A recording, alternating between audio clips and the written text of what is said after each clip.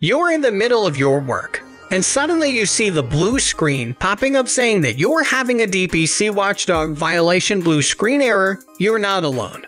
Many Windows users have reported about this error.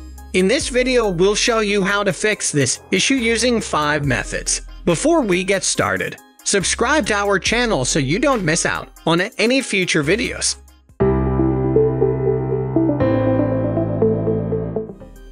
The DPC Watchdog Violation Windows 10 error can be caused by hardware conflicts. If there are newly installed external hard drives, external solid-state drive, printer, or scanner on your PC, you should remove or disconnect all these external devices, then restart your computer. To identify which one is the culprit, you can connect one device at a time to check. After that, you can connect other devices. Nowadays, many people use SSD on their computer for high performance and fast running speed.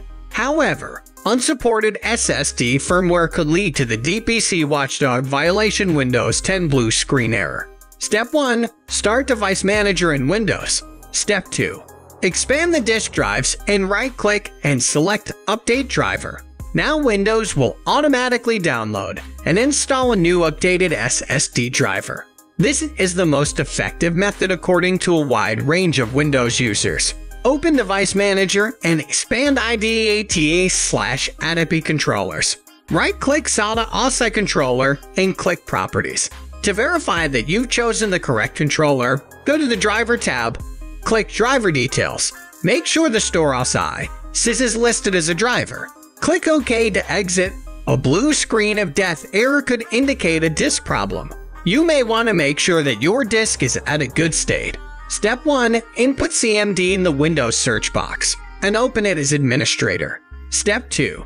Now type CHKDSK/F command and hit enter. Type Y and hit enter. After that, it will scan and fix the drive error. Corrupted or damaged system file could give rise to DPC Watchdog violation error. In this case, you can check and verify Windows system files to make sure they are not corrupted. Step 1. Input CMD in the Windows search box. Now right-click on CMD and choose Run as administrator. Step 2. Type the following command, sfc/scano, and hit enter. Wait patiently. Now it will scan and fix the system files. If there is no corrupted file found, you can close the window. If it has repaired the corrupted files detected on your PC, then restart your computer to take effect. While facing DPC error if you have lost some of important data from your system.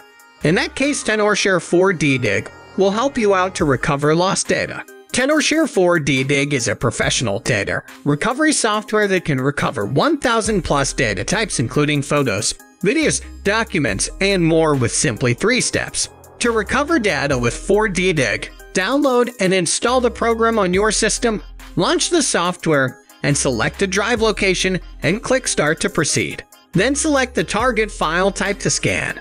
Now 4 DDIG will start scanning the local hard drive to find the lost data.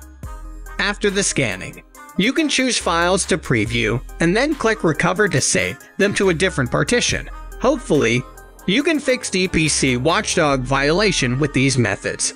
To recover lost or deleted photos, videos, documents, music, and more files, we strongly recommend you to try Tenorshare 4 DDIG. Subscribe to our channel if you want more useful tips. See you next time.